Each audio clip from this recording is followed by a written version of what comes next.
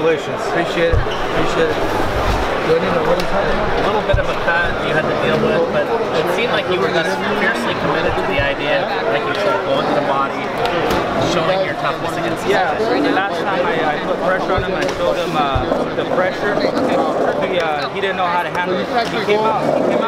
He came out a lot stronger, a lot faster, a lot sharper in the first fight. But like I said, the first time I was very timid, trying to fight his fight. He caught me with a couple straight left hands, hook, but this time around I wasn't scared, so I was ready for it. But once I started landing those body shots and I heard him, I said, all right. And then I settled down. I was trying to be tenacious to go after him.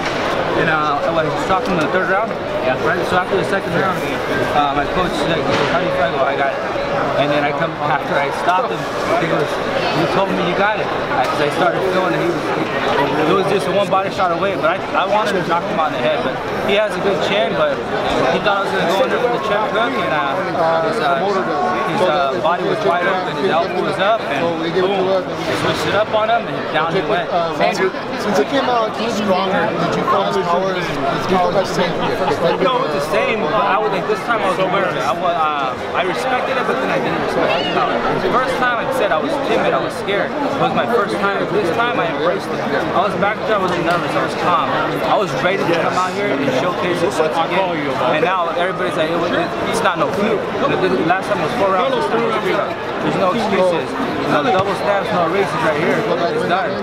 And could you feel him weakening by the end of the second? It seemed like he was unsteady on his feet. Yeah, oh yeah, well, like I said, I was trying to knock him out in the head, and I was going, if you watch the replay, I was going a lot, and I started landing them, but he was taking them, so I was like, I seen the opportunity, I see, like, once you let me inside, it's going to be hard for you to keep me off of it. So, once I felt that, like I said, I was going to go for that check hook, and I just seen it wide open, boom, and down. Did your demeanor change as soon as you got the cut?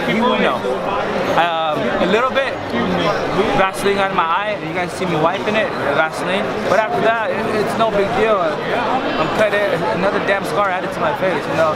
Now I gotta go back there and get stitched up again. Were you surprised how fight ended? Were you expecting it to be even sooner this time? I was expecting it to be even sooner.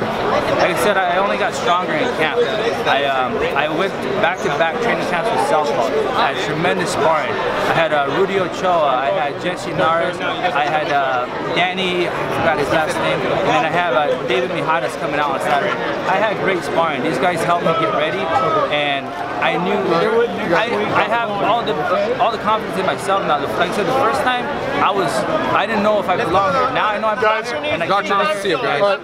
Cancio, how do you celebrate? Let's go. I celebrate with some beers, IPAs, baby. Your story has resonated with so many people. Why is it you being you?